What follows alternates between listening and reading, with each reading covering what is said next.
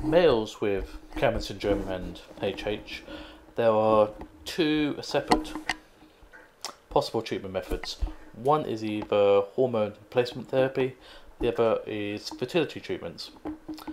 Now, we'll probably talk about fertility treatments later, but that's normally the use of pituitary hormones to try and get the testes to produce their own sperm and testosterone. It doesn't work for every man with Kallmann syndrome, but we'll probably mention that hopefully in the video. Most men with Kallmann syndrome are on lifelong hormone replacement therapy to replace the testosterone that is supposed to be produced by the testes. Because in Kallmann syndrome and HH, the testes are dormant, they are very small in size and hard, and they just never have the signals from the pituitary gland to work correctly.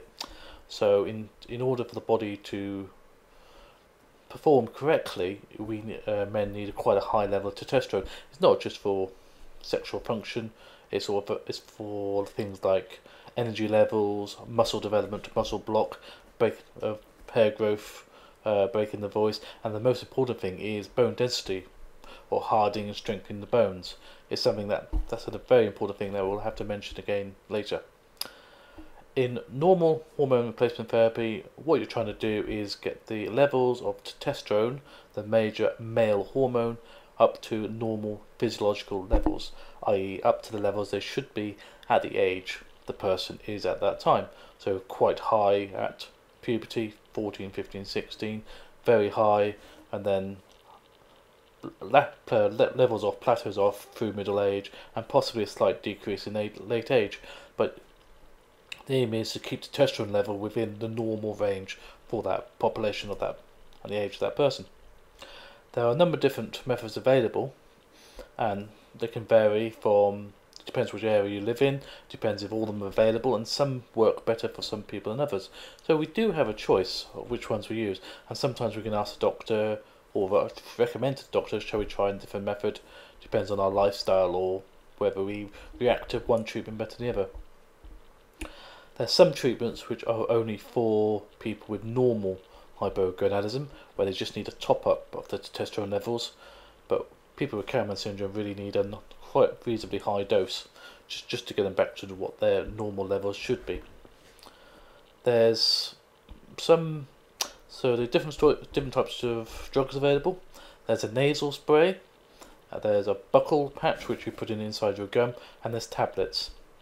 Now what these three have in common, they're actually almost virtually useless for people with Kallmann syndrome and HH, because the levels are so low and the testosterone available is nowhere near the amount you should get when you're, well, the levels achieved are just nowhere near what a normal person or normal testosterone level should be. So they're very rarely, if not at all, useful for people with Kallmann syndrome HH. We tend to use either what we call transdermal preparations, injected preparations, or implants. Transdermal preparations are either gel or patch. So either you put a small sachet of gel, it's on the back of the shoulders and back, and it absorbs through the skin very quickly, dries you in the minute or two. Just put on clothes and everything's normal. Nobody needs to know you're having treatment, and you do that every day.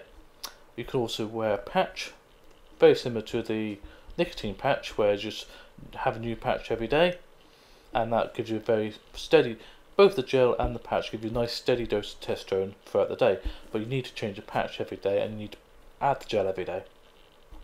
You can have injections. One injection is a monthly injection. A common name for this is Sustanon. Now this can be quite common when they're trying to initiate puberty, where they give you injection every 1 month or sometimes 6 or 8 weeks. It's a quite a low level injection to try and stimulate puberty, or sometimes it's used to maintain testosterone levels. A much more common method, and certainly in this country a much more widely used method, is Libido.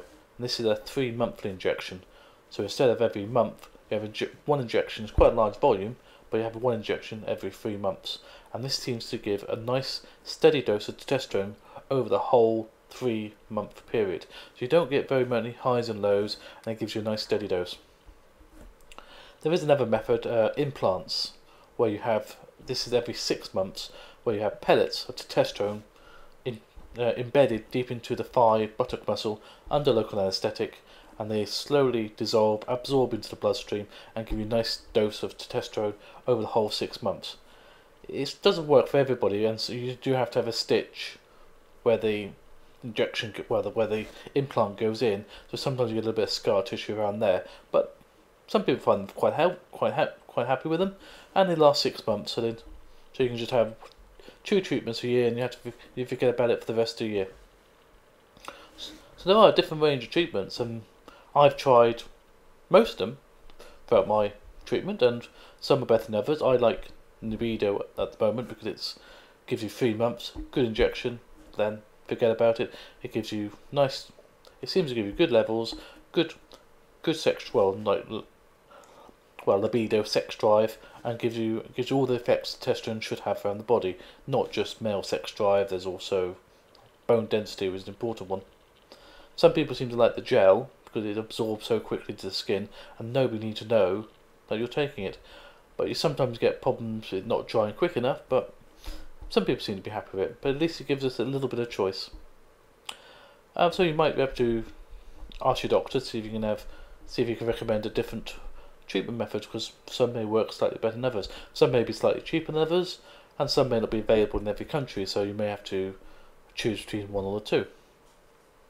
But the overall aim is to have a reasonably steady dose of testosterone throughout the time. You do it all the time. You do not want highs and lows, because that can give you emotional mood swings, especially around just before the injection is due and right at the end of the injection period.